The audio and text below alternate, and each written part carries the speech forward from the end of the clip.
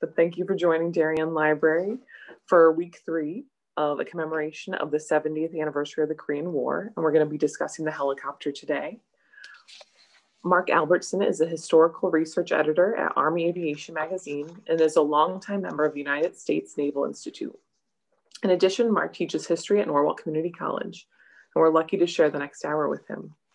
Before we begin, I would like to mention that programs at Darien Library are made possible by the annual Friends of the Library campaign. We thank you for your support to make programs like this, as well as our collections available to the community. Good afternoon, everyone. This is week 3 of the 70th anniversary of the Korean War. And last week did the overall view of the war itself.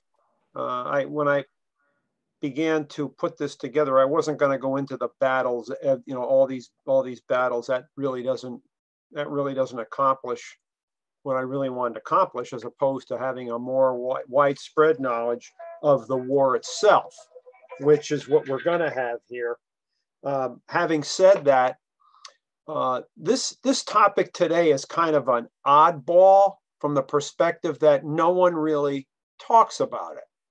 The helicopter in Korea. But to go back to it, I want to go back to the start of why the helicopter became important. And that is one of the biggest spurs for the use of the helicopter. And this isn't to say the helicopter would not have been used, but one of the biggest spurs for its use to move people around. And I'm talking from a view of combat. Moving people, dropping people off with a helicopter when they're done picking them up and moving them someplace else, was because of the atomic bombs. The atomic bomb will change many things, and a lot of them is going to be how we conduct war. And so on July 16, 1945, Operation Trinity, where they set the first bomb off in Alamogordo, New Mexico, and it worked. And so on August 6, 1945, the United States Army Air Force will drop an atomic bomb on Hiroshima. 3 days later, it will drop a second atomic bomb on Nagasaki, August 9, 1945. And a little piece of trivia for you. There is one man in the history of, not only history of air power, but in history, one pilot who flew both missions. His name was, he was a major then, Charles Sweeney. He later retired from the United States Air Force in the rank of lieutenant general. He actually flew the instruments plane to measure the blast at Hiroshima. He then flew the bomb plane at Nagasaki. Boxcar was the name of the B-29. So Charles Sweeney is the only pilot in history, in the entire history, to fly both atomic bomb missions. Quite an exclusive club. But there are going to be some sober thinkers coming out of this war who think you cannot conduct war in the future as you had conducted World War II. Keep in mind here, at this point, you're coming up to 1947, when these airmen who really were supporters of strategic air power, moving the plane from supporting the troops on the ground to bombing cities or bombing an enemy's capability of waging war. They believed they proved their point.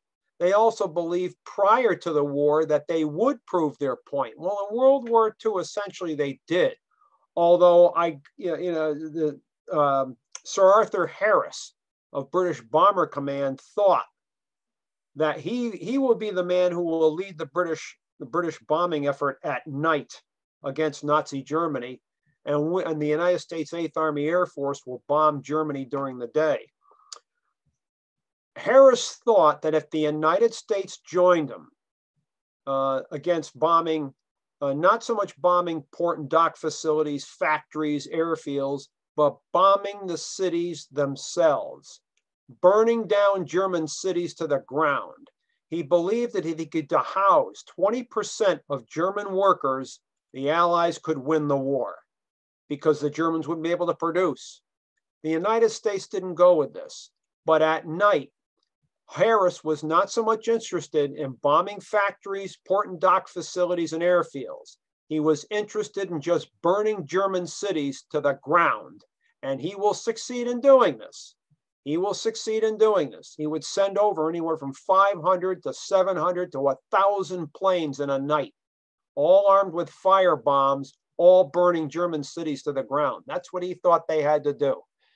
However, having said that, even that alone, minus the bomb, does change how people are beginning to think about military affairs. And after the war is over with, becomes demobilization. So you're going to be losing a lot of men. They want the Americans here. You had 16,112,399 566 Americans in a uniform, and over 15 million want to get out. They want to rejoin the peacetime world. And so when you see demobilization, it will be the Air Force that will probably have be the lead service with regards to budgetary money. Why? Because of the bomb, because of the strategic bomber. There will be various plans on the table to make more modern bombers that'll have even a longer range, carry even a heavier payload. Although keep in mind, and this is becoming gospel now, because of the atomic bomb, we don't need to send over 500 or 1,000 planes against one city. All you need is a few armed with atomic weaponry. That will enlist the destruction. You don't need to send over thousands of men and hundreds of aircraft anymore. It's not necessary. Well, what does that do about land war? It's always been that the war is decided by the man with the rifle or the bow and arrow or the sword or the pike. He's left on the battlefield. If your men armed with these weapons are left on the battlefield, you usually won. That's changed now because of the bomb. You can't fight war the way it used to be. Things have to change. There's a man by the name of Lieutenant General Roy S. Geiger. He's the commander of the Fleet Marine Force in the Pacific. He's a lieutenant general, and he goes to the test, Operation Crossroads. Some of you, if you're old enough, will probably remember this from the newsreel footage. They are the tests that the Navy conducted at Bikini Island in the Pacific. And they tested atomic weaponry. They tested them twice in the month of July, 1946, against ships in the Bikini Island Lagoon. And at the end of these tests, Lieutenant General Roy S. Geiger went back to Hawaii to his office. Immediately, he sat down and he began to write a letter to General Archibald Archie Vandergriff, and who was the commandant of the United States Marine Corps. And he informed Vandergriff that the days of waging conventional war as it used to be waged are over. In particular, he went with amphibious landings. Keep in mind, Geiger is an interesting character from the perspective that during the war in the Pacific, he commanded the 3rd Amphibious Group, which was a composite of Marines and GIs who would hit the beaches on these Pacific islands against the Japanese. He was also a licensed pilot. So he knew, and he was a military pilot. He knew both ground warfare and air warfare from the perspective of supporting the ground troops. He writes in this letter that the days of fighting a war as if in World War II are over. And he names 3 places: Operation Husky, the island of Sicily; Operation Normandy, the Operation Watch to Operation Overlord. And he also notes Operation Iceberg, Okinawa, the last big battle of the war. All 3 have one thing in common. They were all amphibious landings. He impresses upon General Vandergrift that in the future, keep in mind, this is 1946, we still have the monopoly on the bomb. We blew the bomb in 45, but the Soviets will not get a bomb until 1949. But at this point, we have the monopoly. Lieutenant General Geiger does not believe that monopoly is going to last. He said our enemies are going to get the bomb. So we cannot have amphibious landings like we used to. Imagine one atomic bomb hitting a beach at Normandy. What would have happened to those guys on the beach? How about some of the ships in the harbor? So we have to come up with something new. He has the idea of using light aircraft, and the helicopter will come into this, putting people dispersing men on the beaches or inland from the beaches.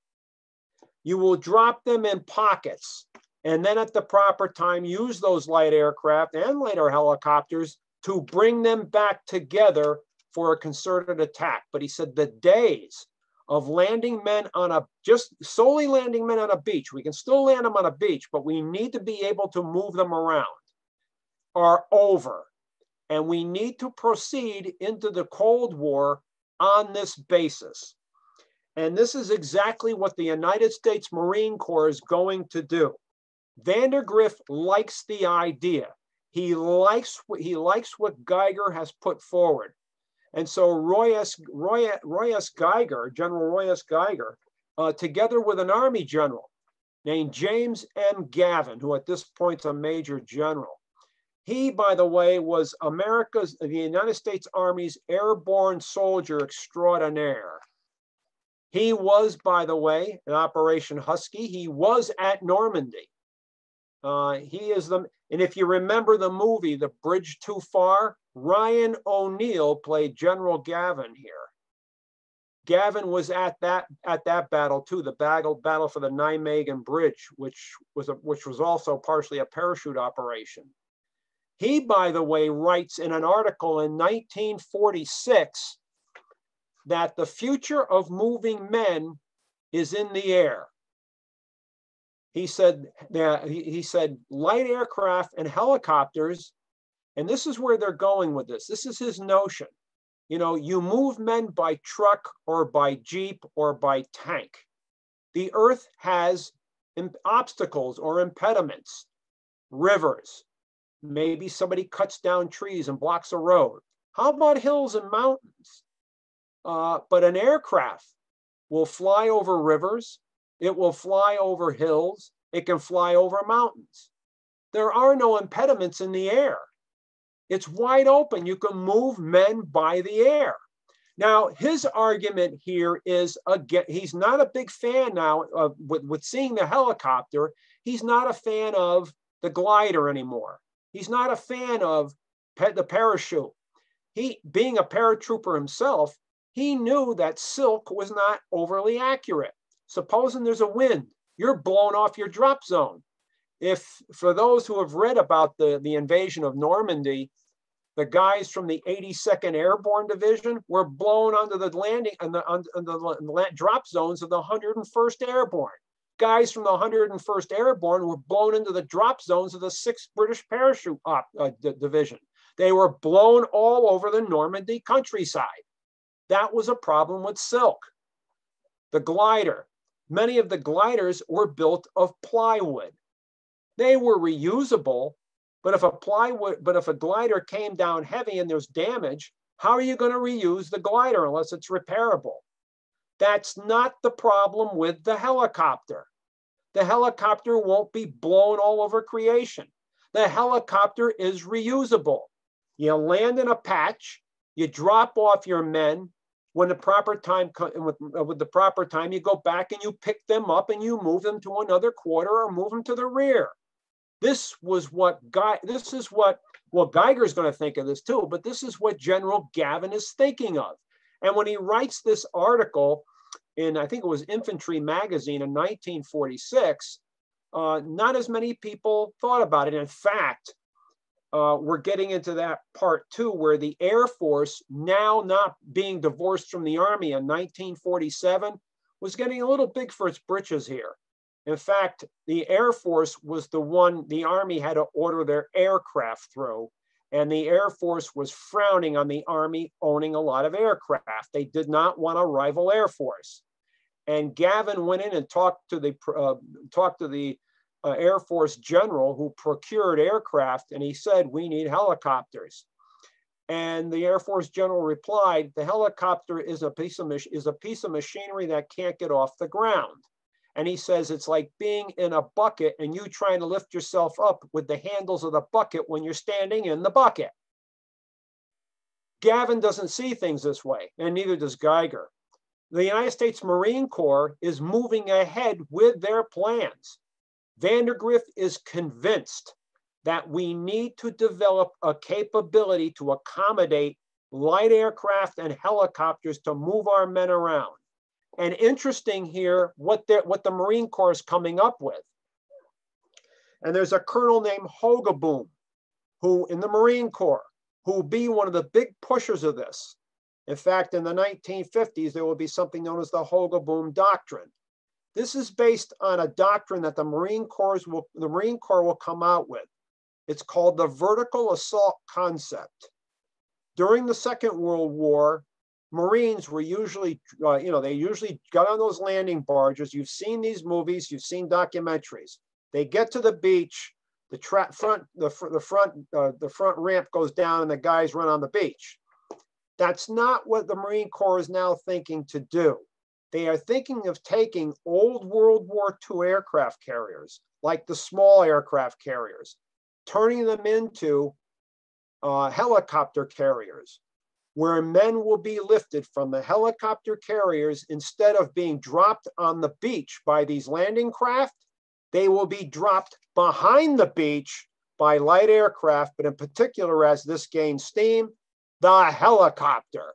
And then at the proper time, you send those helicopters in, they pick up these men and put them into the place where they're really going to launch an attack. They're going to concentrate them. But in the beginning, you spread them out. So if the enemy does use a nuclear weapon, not all the assault troops will be killed. They're spread out. And so they're using air mobility here to move people around. That's where they're going with this. The Army, by the way, having been divorced, having the Air Force been divorced from them, it seems like it's the other way around. The Air Force now has control, and they are very particular about the Army getting a lot of planes. Sure, the Army at this point has some of the old Cubs from World War II, but they're getting kind of long in the tooth here.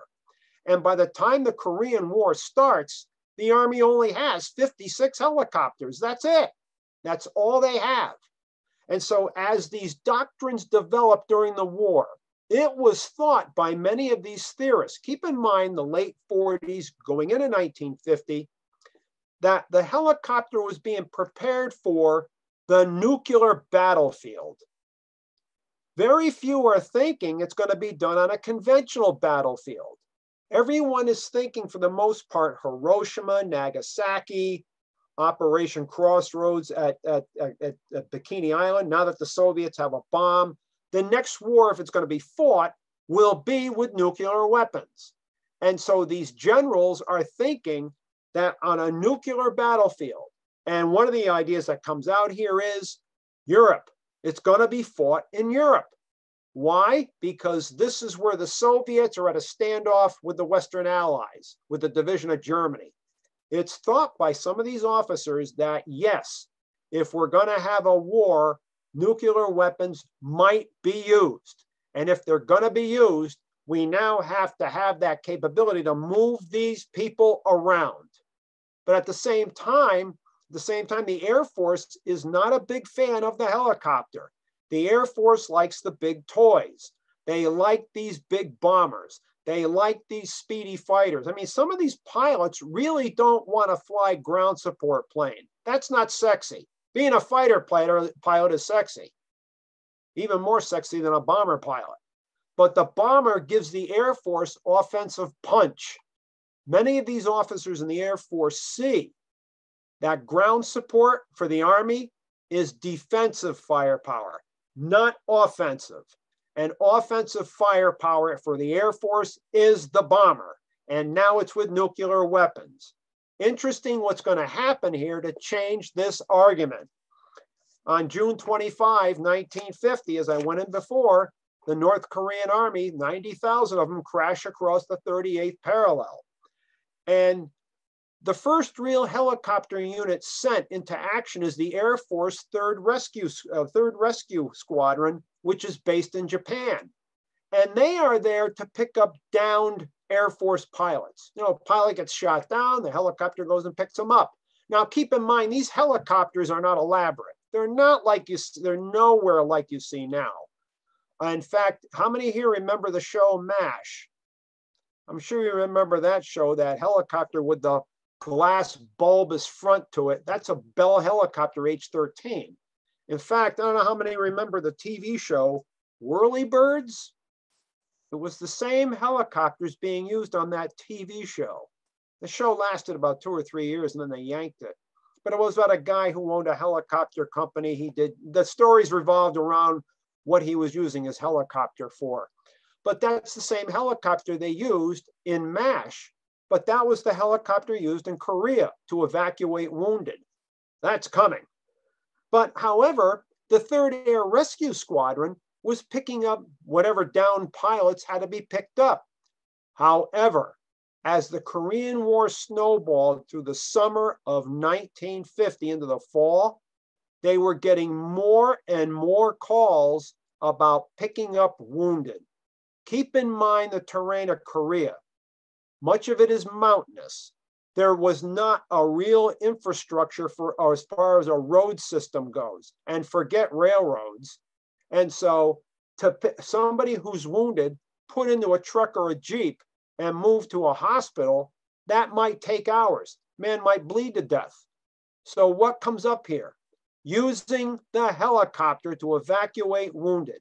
And in that summer, going into the fall of 1950, the Air Force rescues upwards of 83 men who were wounded as soldiers and taken to the hospital. It's a straight ahead shot to the hospital.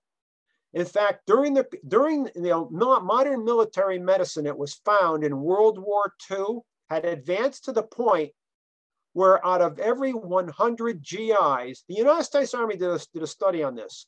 For every 100 GIs, the death rate of men who were delivered to doctors' care was 4.5%. That's how much medicine had advanced.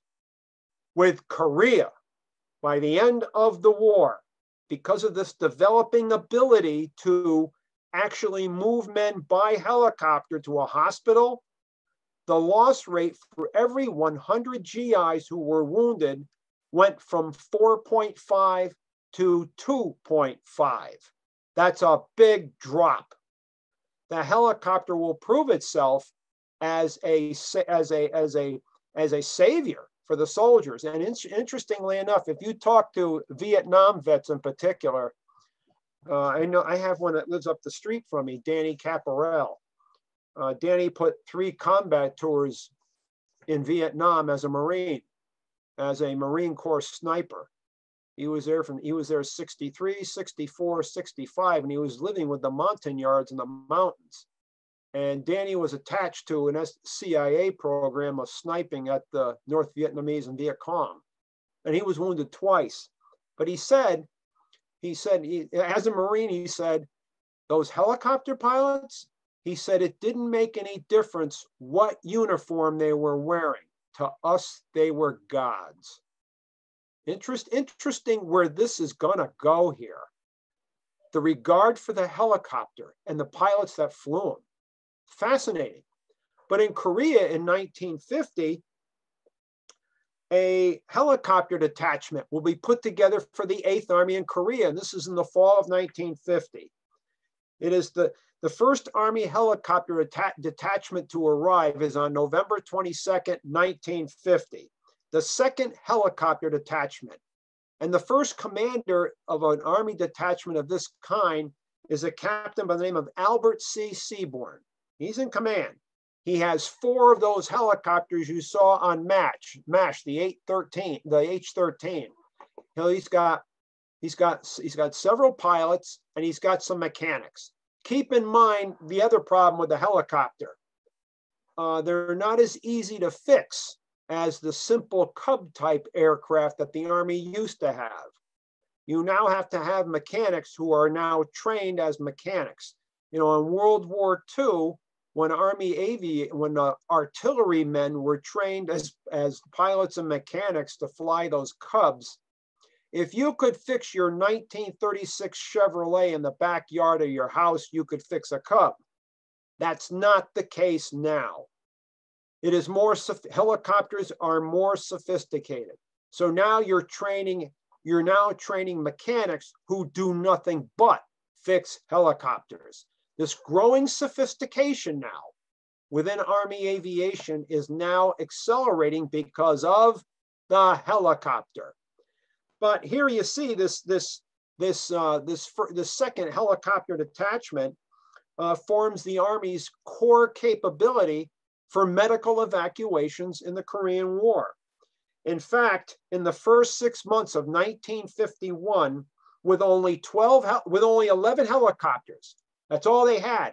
In the first 6 months of 1951, they airlifted 1,985 wounded soldiers to doctor's care with 11 helicopters in 6 months, which at the time was quite an accomplishment. Keep in mind, they're learning this as they go along.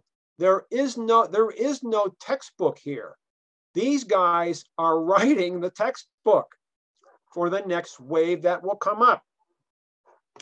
In fact, over the course of the rest of the Korean War, these Army helicopters will be able to take to Army hospitals, or Navy hospitals for that matter, 21,000 wounded GIs.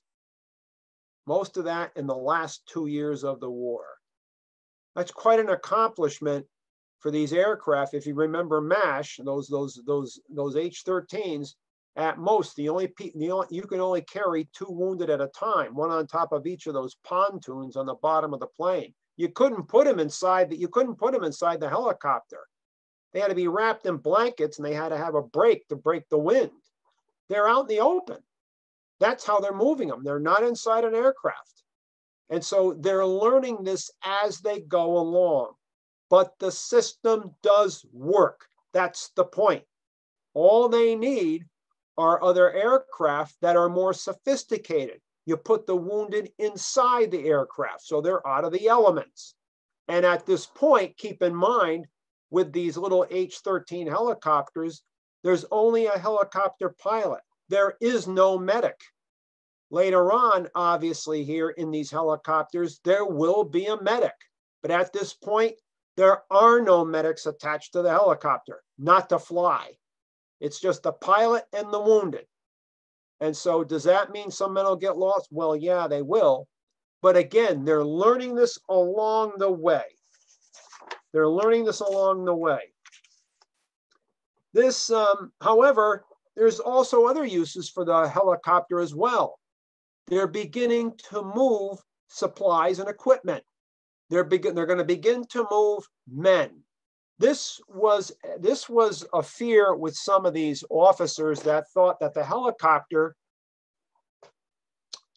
could not take punishment, that it was too dainty, it was too weak to take a lot of punishment. In the beginning, that's true, but as they go along here, again, it's the Marine Corps. The Marine Corps is actually the leader of this thus far. And they have a Marine Corps transport squadron that gets to Korea in September of 1951. It's Marine Helicopter Transport Squadron 161. And they have 15, they call them HRS-1s. They are actually Sikorsky R-5 helicopters.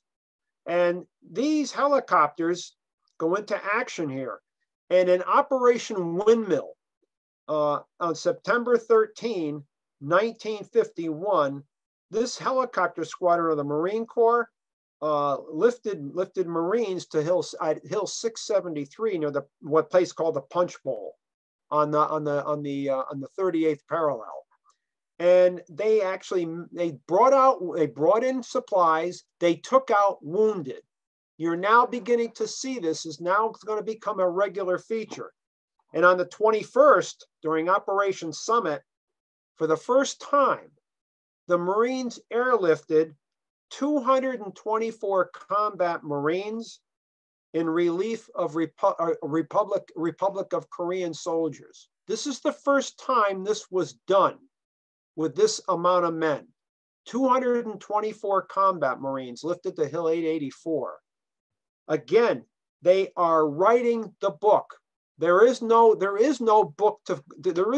learning here. They are writing the manual for this. The Marines also developed something known as the hit and get.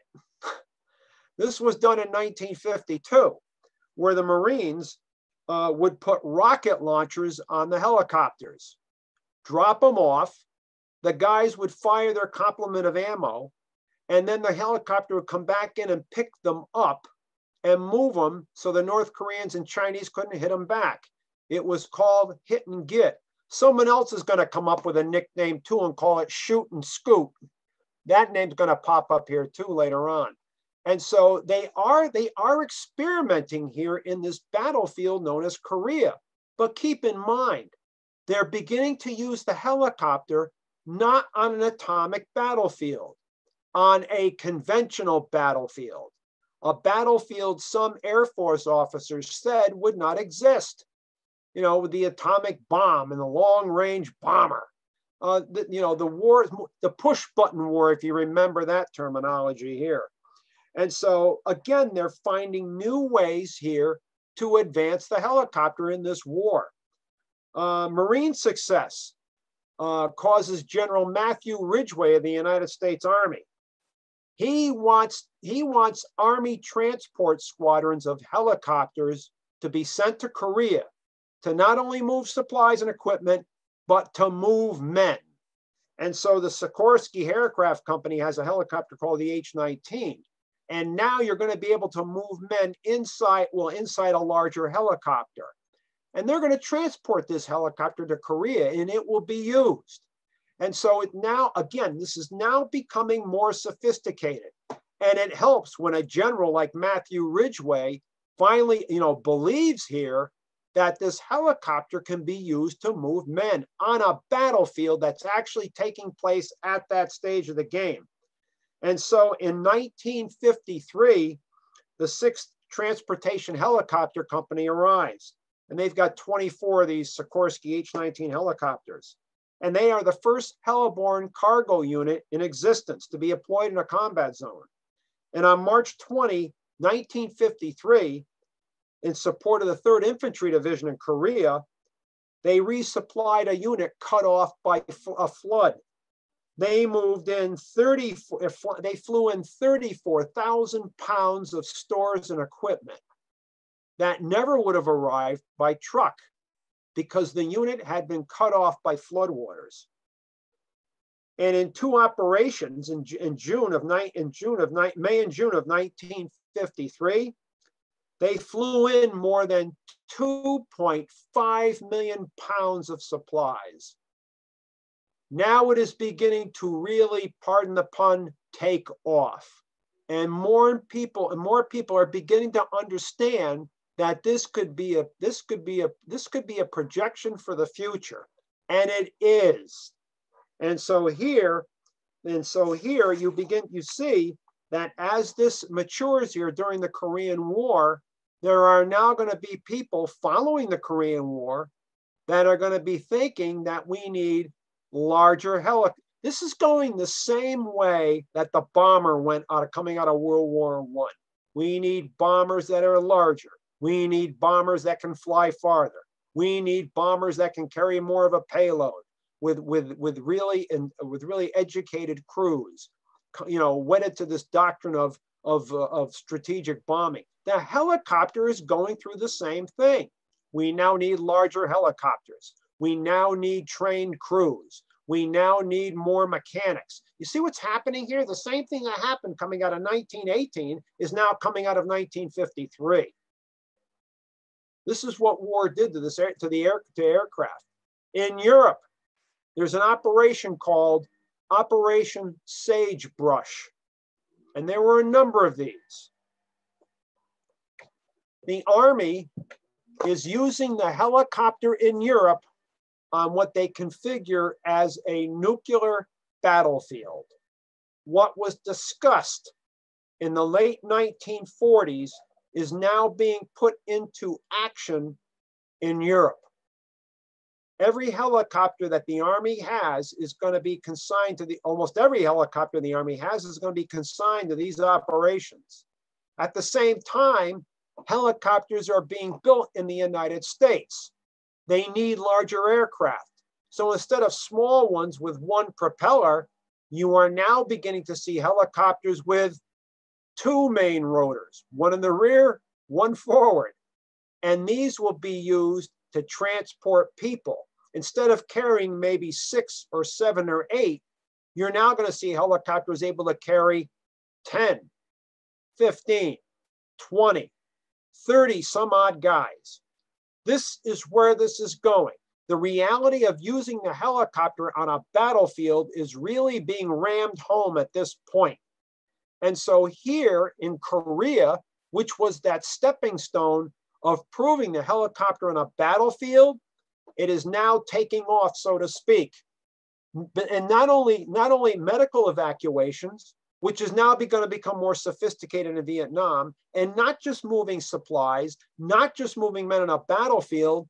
Some people are coming up with the idea, well, how about arming the helicopter?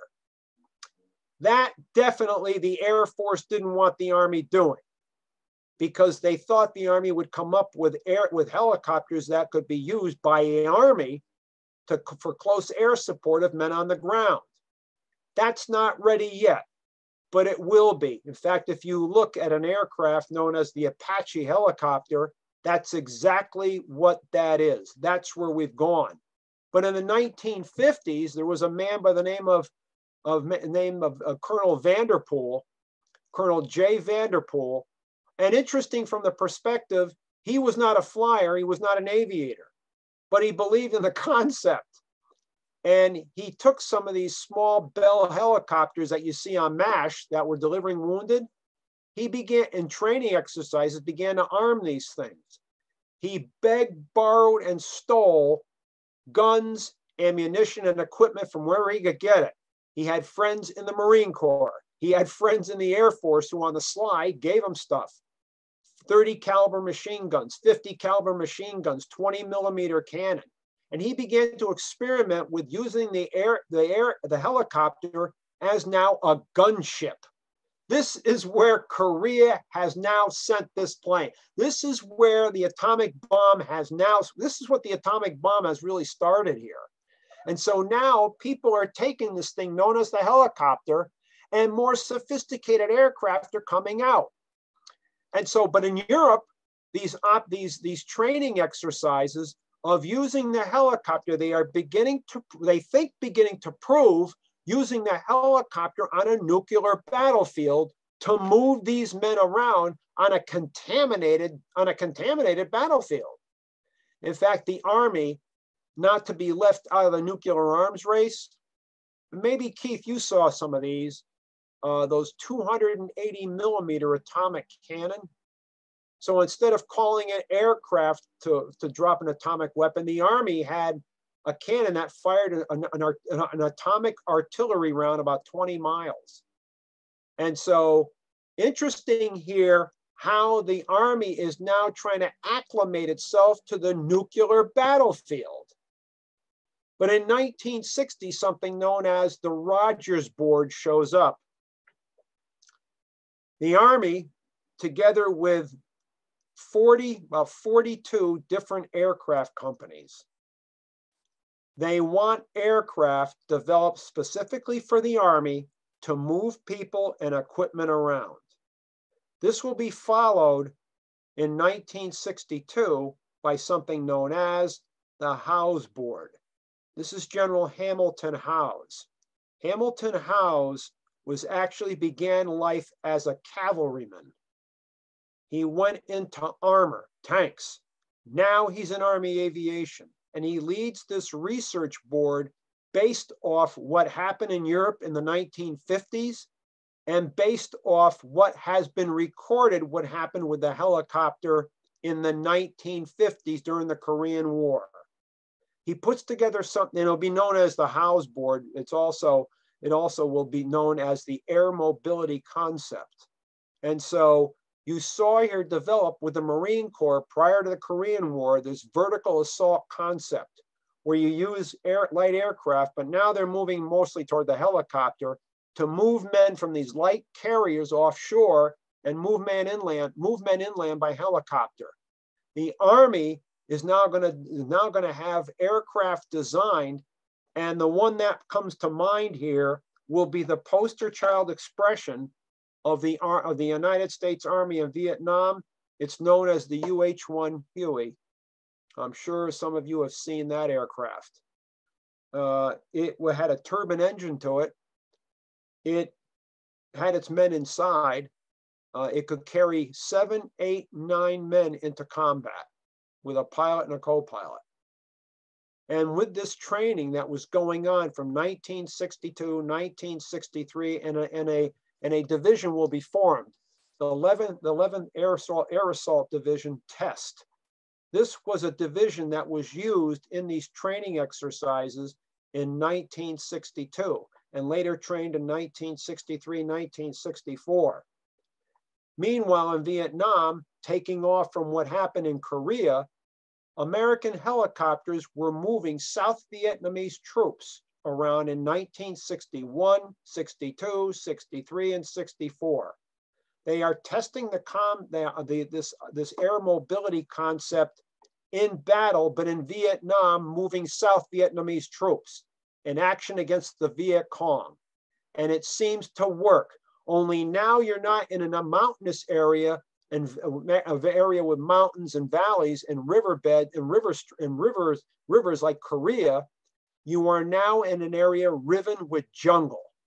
Now your environment's different. It's also different on the aircraft with very much that heat and humidity and jungle corruption. However, it's found here that the South Vietnamese soldiers don't seem to have, and this was a complaint by many American officers, that stick-to-itiveness for battle with the communist guerrillas in the jungles. And so as more helicopters are being built, and as the helicopter pilots and crews show that this process of air mobility will work, in 1965, in the summer of 1965, that training division, the 11th Air Assault Division Test, will now be reflagged. In July of 1965, it will be called the First Air Cavalry Division Air Mobile. They will be sent to Vietnam in August. And in November of 1965, in fact, maybe you saw the movie on this, We Were Soldiers Once and Young, the Battle of Ia Drang. And these helicopters, again, that learning curve from Korea, go back to what I mentioned before in September of 1951, when Marine helicopters dropped 224 combat Marines on a hill facing the communist troops. Now you have helicopters delivering men behind enemy lines, and they will supply them and keep them supplied while they're behind enemy lines. This is what the Battle of Ia Drang represented, this leapfrog effect of the helicopter. It is now much more modern than it was in Korea. But again, we're proving that the helicopter works, but it's not on a nuclear battlefield. It's now on another conventional battlefield. It's called Vietnam. In regards to medical evacuations, that has become so sophisticated, you now have separate units that do that. They are called dust-off, if you've ever heard that term before. And one of the reasons they're called dust-off, because when they take off, they raise all this dust, so they call them dust-off. But you might see some combat footage or still pictures of helicopters in Vietnam with the Red Cross emblem on the on the fuselage. That is a dust-off helicopter. And keep in mind, unlike in Korea, you now have a medic on board of some of these helicopters able to take care of wounded on board these helicopters. In fact, it has gotten to such a sophistication that many of these pilots who flew these evacuation helicopters, and these guys, again, were looked upon as gods. Some of these pilots would fly into a battlefield with shells whizzing all over the place to go in and pick up the wounded. Were a few shot down? Yes. Did most make it? Yes, but some of them got shot up pretty much. In fact, the man I work for, the editor of Army Aviation magazine, his name is Joe Pisano. Joe flew in Vietnam, and he was delivering troops and picking them up. And I remember him telling me one time he dropped men off. It was in the Central Highlands. And he said they had to go back and pick them up. And the landing zone was called a hot zone. There was a lot of fighting going around the landing zone. And Joe landed his Huey, and the crew chief opens up the side sliding door so these guys can get in. And Joe, because now there's AK-47 rounds coming through the windshield. Fortunately, Joe didn't get hit. But you know, he's yelling, get there, you know what's inside this chopper, and let's get the hell out of here. And Joe said he pulled up, and he said they lifted off. But he said they were under heavy fire even as they were leaving. And so many of these GIs who were carried by helicopters said that these pilots were gods. They had no aversion to flying in to help us out or pick us up or drop us off. So it's quite a story of how the helicopter first emerges here, and then in the late 1940s into the 1950s during Korea, how this is being put together to what you saw in Vietnam. You know, it's now an entity unto itself. The military can no longer do without the helicopter. That's where we've come. In fact, just to give you an example, these medical evacuations, there was a man by the name of Michael Novosel. Michael Novosel wasn't too much taller than Peter Lorre. He was actually a bomber pilot in World War II, trained to fly B-29s. In fact, they didn't think he would make it because he was too short, but he made it. However, when the war was over with, he was mustered out, but he stayed in the Army Reserve. He was in the Army during Korea, but he was not deployed to Korea. However, he was a colonel in the United States Air Force Reserve, but because of his age, he couldn't be deployed. So he left the Air Force and joined the Army. And he took a rank cut, and he became a warrant officer. He was trained to fly helicopters. And in 1969, he's 48 years old. He is the oldest Army aviator to receive a Medal of Honor in Vietnam. He rescued 29 South Vietnamese wounded soldiers in a battle along Cambodia. He was wounded himself and almost lost his aircraft. But he went in numerous times to rescue these guys. He put in eventually 2 combat tours in Vietnam. He flew over 2,400 combat missions. He rescued over 5,000 men flying these missions. And he didn't realize it in the beginning, but he signed for medals for every person on his crew. On that day, they rescued 29 South Vietnamese wounded soldiers. What he didn't know is they were interviewing the crew members, and his commanding officer put through a Medal of Honor, and Novosel doesn't know this. And when he's finally notified, he will have to be sent home. And keep in mind too, his son, Michael Jr., was flying missions as well. And he and his father flew the same missions together in Vietnam as medical evacuation pilots. It's quite a story. And so he will go to the White House, and President Richard Nixon will bestow the Medal of Honor on Michael Novosel. He died, Michael Novosel died a few years back. He had cancer, but he was in the Army, United States Army Air Force in World War II, United States Air Force during Korea, which he wasn't deployed for combat though, but left the Air Force and joined the Army. And then won a medal, he put in 2 tours in Vietnam, rescuing wounded during that war. So this is where the helicopter has gone. And to end this, following the Vietnam War, you know, Korea's behind us, Vietnam's behind us. During the 1970s, again, what was done in the 1950s will be resurrected. We have to prepare the helicopter for use on the nuclear battlefield. And so in the 1950s, if you remember the movie Black Hawk Down, the 1970s rather, the Black Hawk Down, that Huey helicopter, which was used in Vietnam, will be replaced by that helicopter, the Black Hawk. And then the armed helicopter, the gunship or the attack helicopter, they used something known as the Cobra in Vietnam. That will eventually be replaced by the Apache, what you see now. In fact, I worked for 3 years at Army Aviation magazine with a colonel who flew attack helicopters for 20 years.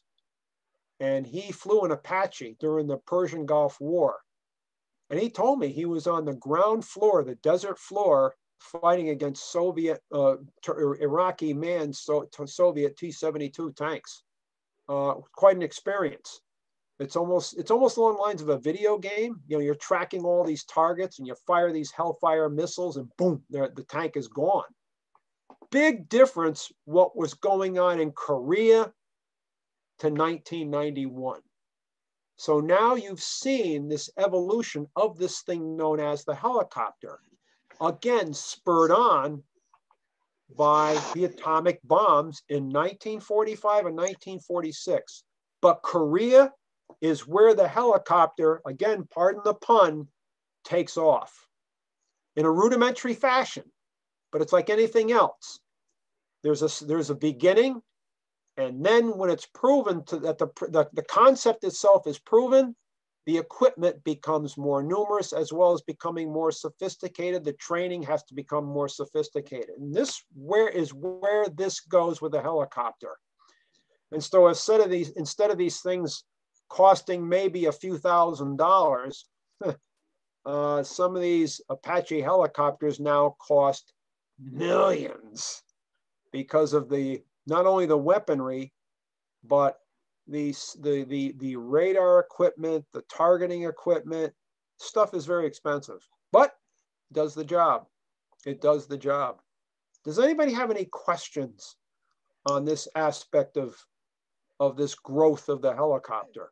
Well, to start with, in Korea, you know, the helicopter is just being used here, and you're right, Sandy, they're really not all that sophisticated at this point, although they're more sophisticated than the experimental types they had in World War II. Right. But they are growing in sophistication and expense, and so you have to train people to fix these things. However, at the same time, the idea of arming a helicopter in Korea, I mean, there's a few people who thought that was possible, but they're really not going to go that route. Number one, the Air Force would have thrown a fit. The Air Force was the ground support group for the Army, not the Army making helicopters that are going to do this. That's going to come later on. Right now, the Army and the Marine Corps, by the way, are using helicopters for medical evacuation and moving supplies and moving men. And they're really not moving men up to the front, almost up to the front. No, they're almost to the front line, but they're not going to the front line per se. And so not like in Vietnam. These guys are going to be moving behind VC and North Vietnamese Army lines to drop guys off and be picked up.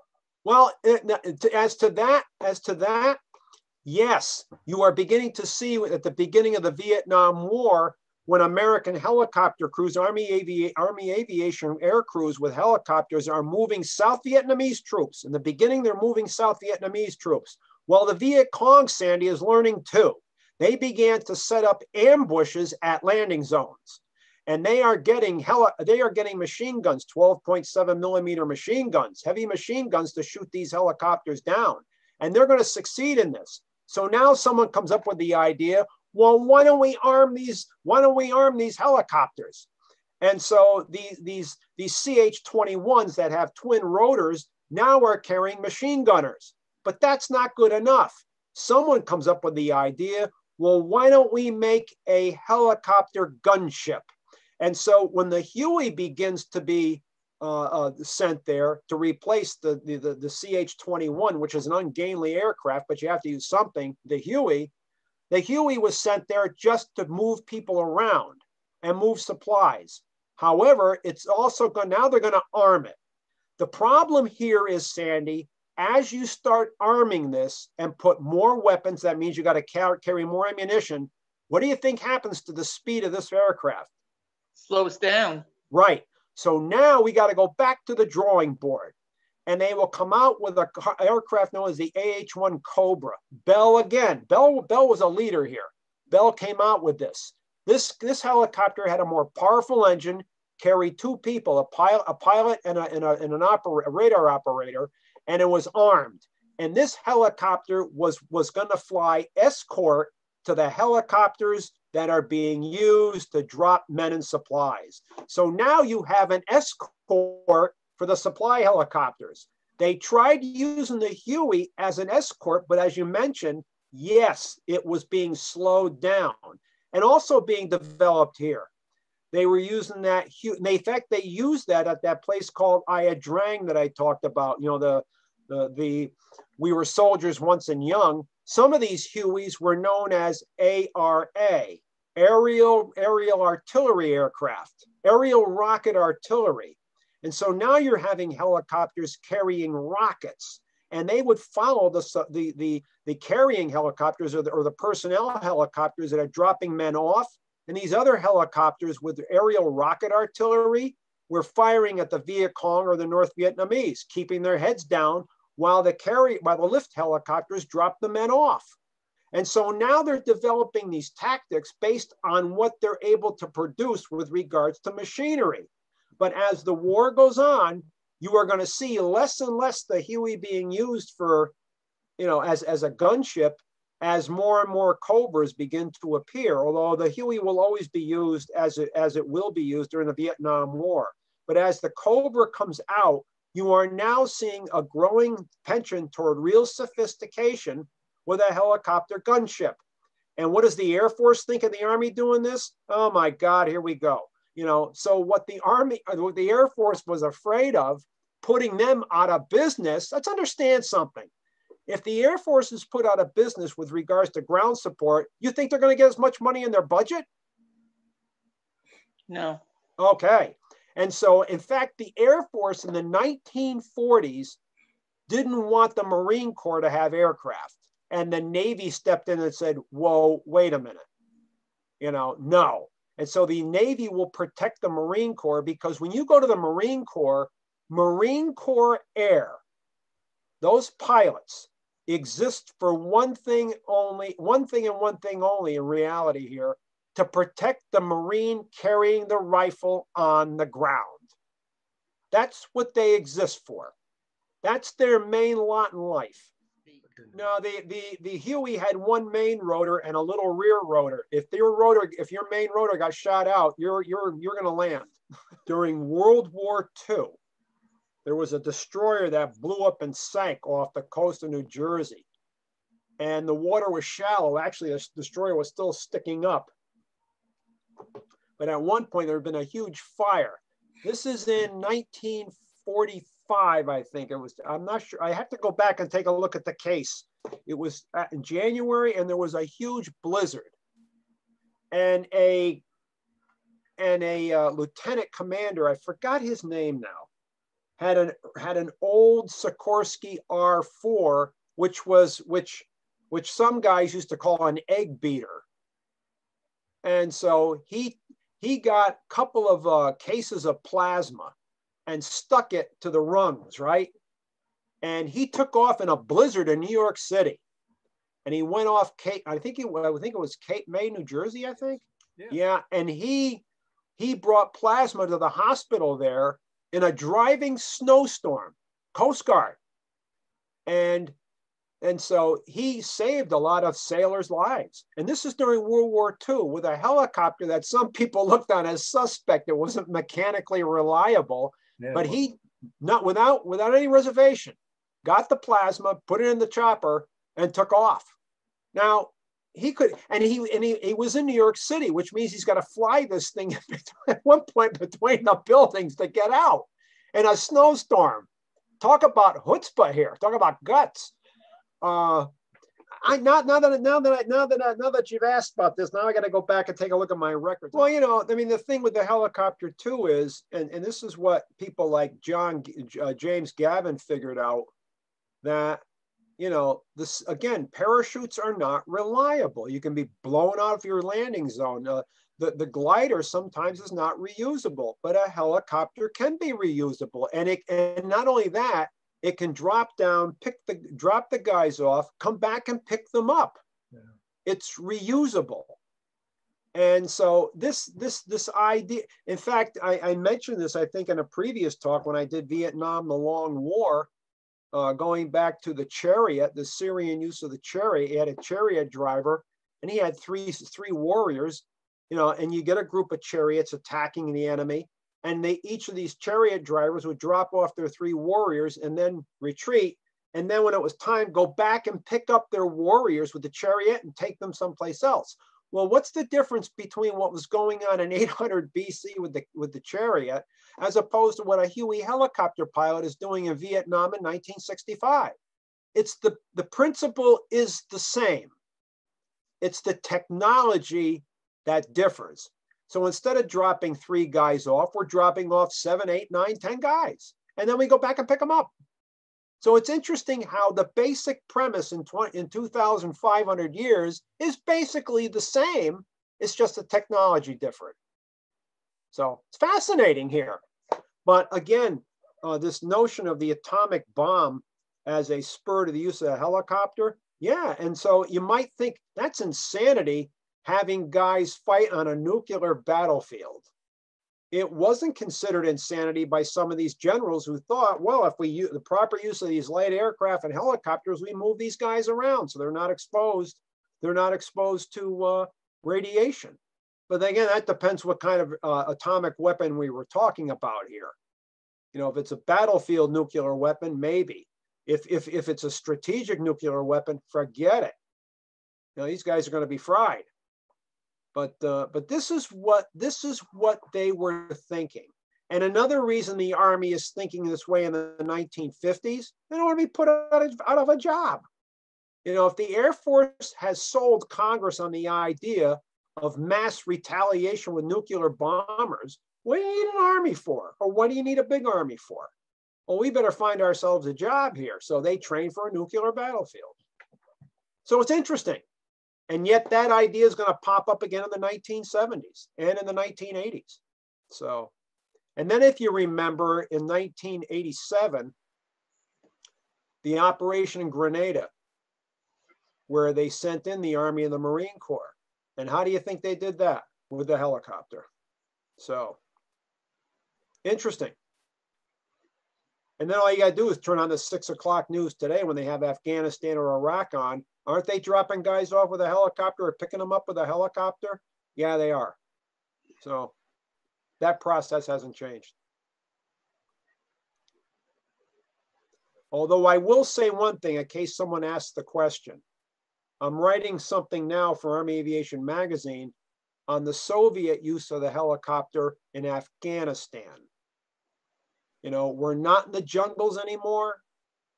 And the helicopter in Afghanistan, the mujahideen or the guerrillas, the soldiers of God had to learn to deal with this. And they will. In fact, the Soviets, as the war goes on, their loss rate of the helicopters goes up. Why? because some of these battles were fought in the mountains. And you can't expect Soviet soldiers wearing these bulletproof vests, which some of these weighed over 13, 15 pounds, and they're carrying a weapon with all this ammunition to hike up to 3,000, 4,500 feet and go fight. You're going to be winded, right? Well, you get them there by a helicopter. But there's a lot of crevices, caves, and outcrops. And these mujahideen would wait. They might have an RPG-7, I think, as Keith was alluding to earlier, or a blowpipe or even a Stinger missile. And as the helicopter flies by, what do you think these mujahideen are doing? Zapping it. And so the loss rate for Soviets went up. So now we're not in a jungle. We're still fighting guerrillas, but it's not in a jungle. It's now in Afghanistan. And the Soviets are going to lose over 300 helicopters in that war to these mujahideen. So, but the helicopter proved its worth. It still proved its worth. So every weapon has its weak point, and the helicopter certainly has its weak points. So, you know, at one point in 1944, when the Battle of the Bulge was on, Roosevelt even made mention of ending the war real quick here with a bomb, but the United States didn't have the bomb yet.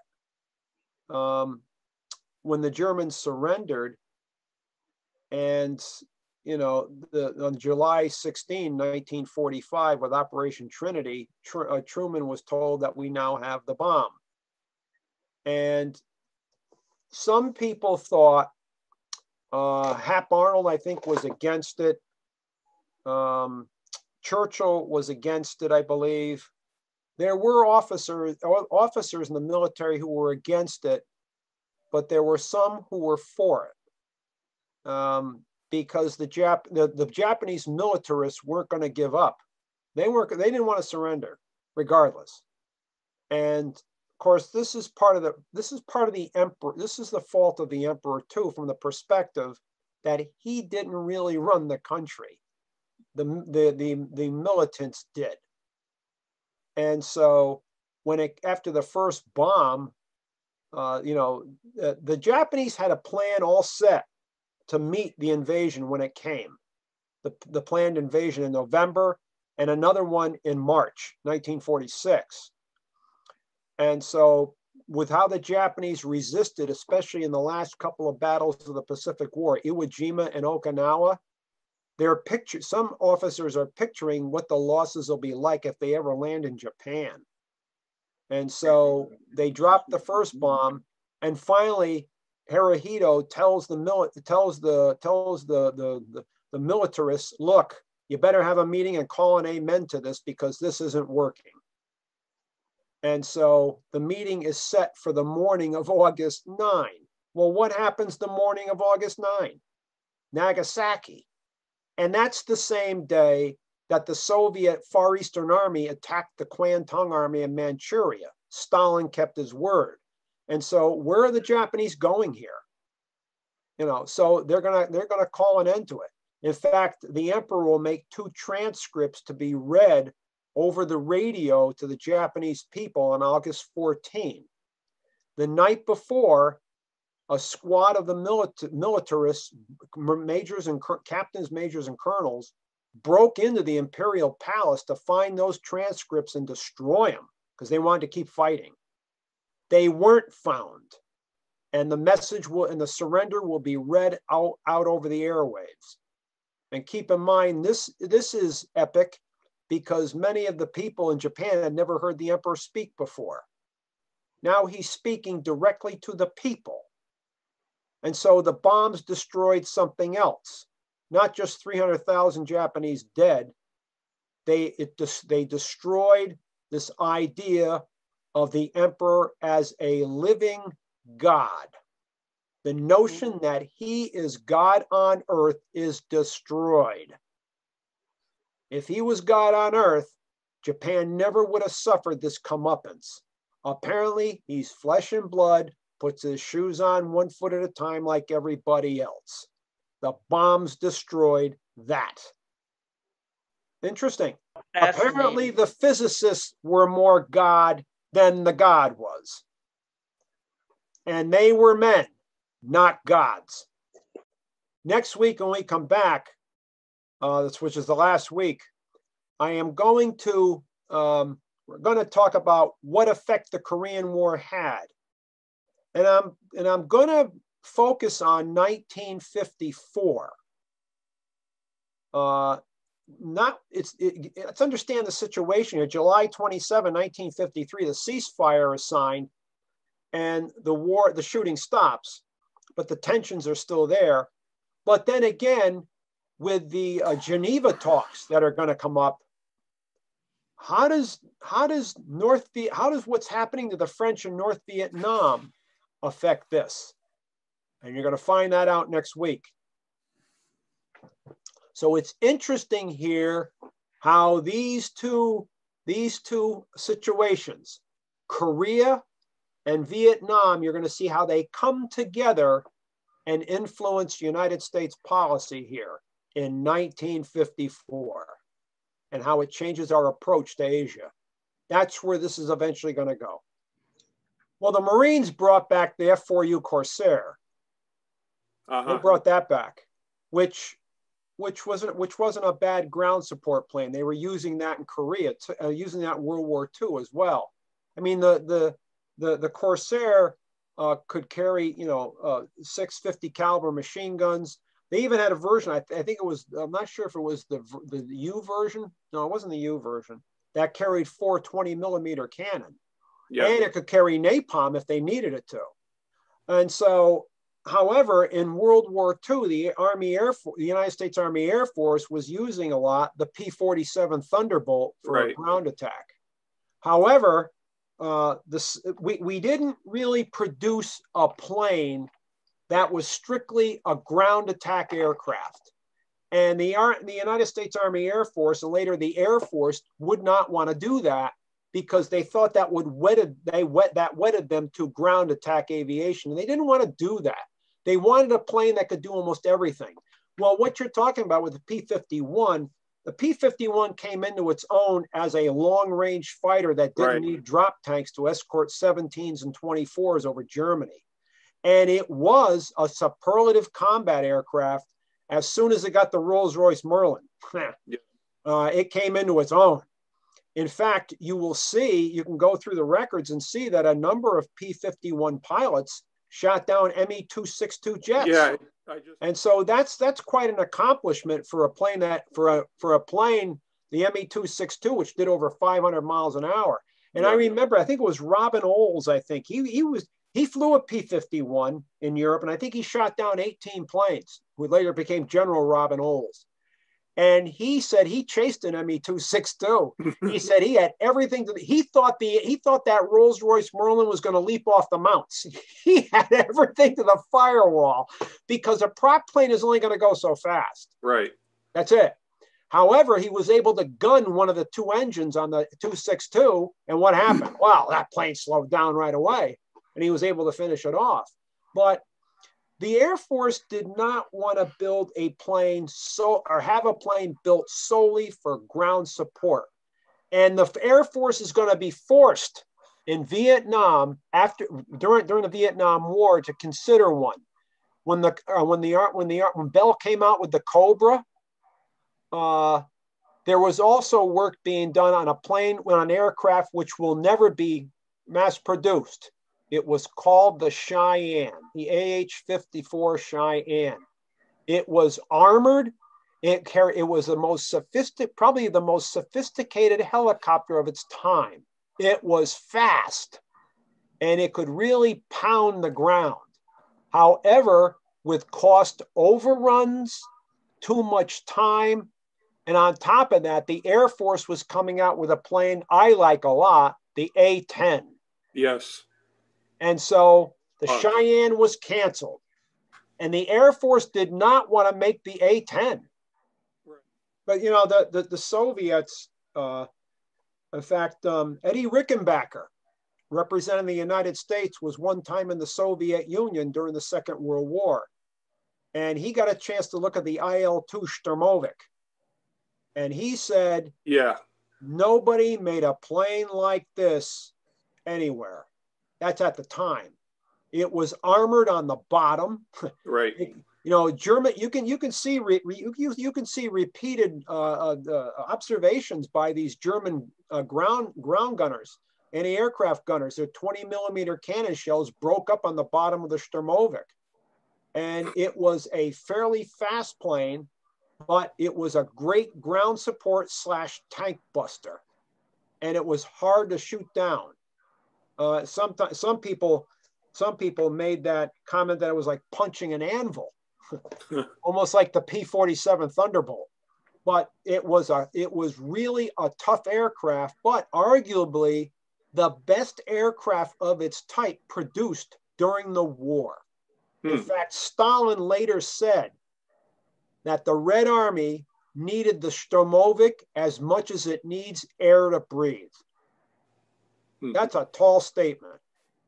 That's a tall statement. Well, I think so. When you have something like the Sturmovik, made it up with the T-34 tank, what have you got here? Wow. Wow. So death to Panzers.